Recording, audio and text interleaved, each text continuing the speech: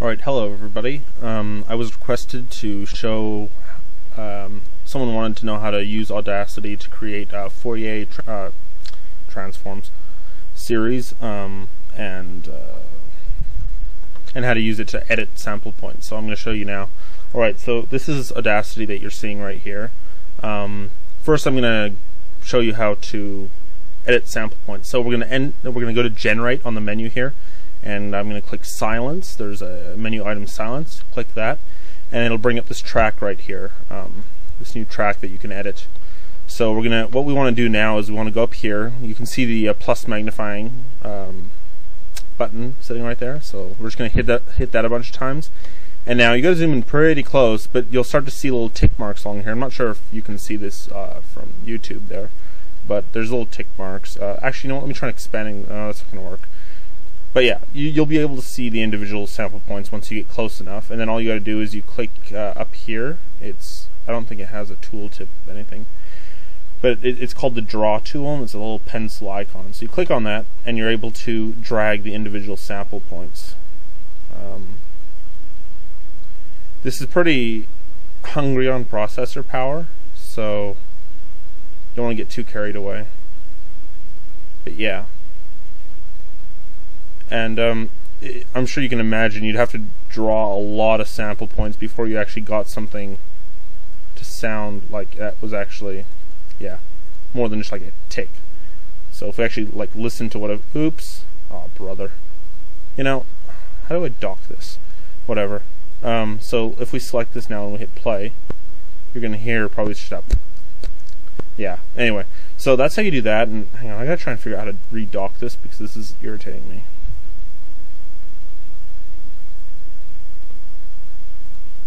There we go.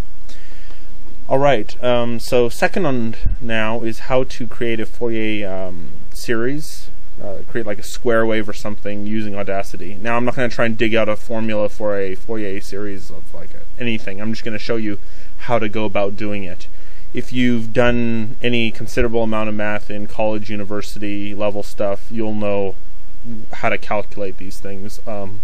After that, it's just a matter of actually doing them, creating them in Audacity. So first we're going to click and go to Project here on the menu. And if we go down, we can see there's an option that says New Audio Track. You want to click that, and it'll give you an audio track here. So now we're going to go Generate Tone. And you can adjust the frequency and the amplitude. Now, one thing you do need to remember, though, is if you have like sine of 3t, for example, that's omega, so it's going to be your angular frequency.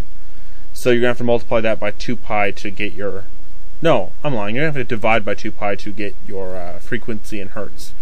So let's just go with, like, say, a sine wave, 200 hertz. So we've got it here. If we zoom in, we can see that it's a sine wave right there. Let's just make this bigger so you can see it. Alright, so we get a 30-second sine wave created there. Now, what you want to do is you want to go back to Project and hit New Audio Track again. So you get another audio track down here. Now, Generate Tone. Now you're going to adjust your frequency. Let's go to another even multiple, let's say 400, but the amplitude is 0.5, for example. And we can then zoom in. We can actually shift this. Go to the beginning here. We can actually use, up here there's a tool with 2 arrows on it. It's called the Time Shift tool. Click on it and you can actually move your wave. So let's move it so that it is a cosine wave. So the peak is there.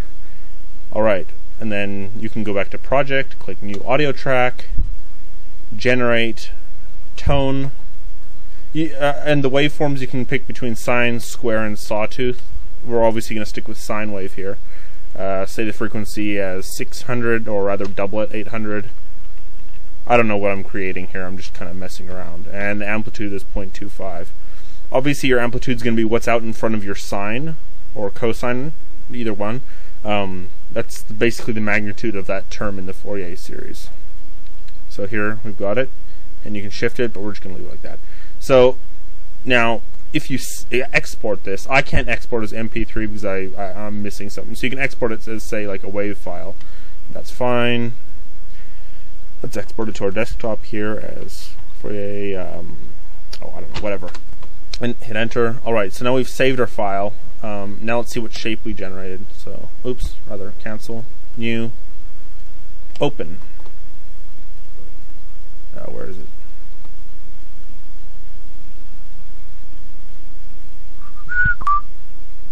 There we go. So if we open our file, we can see that it automatically adds all the sine waves together. Now, I don't know what you would want this kind of a wave for, but there you go. Wow, that's ugly. Yeah, so that's how you do that. I hope that this tutorial was clear enough. I kind of made assumptions about your knowledge in several things before Well,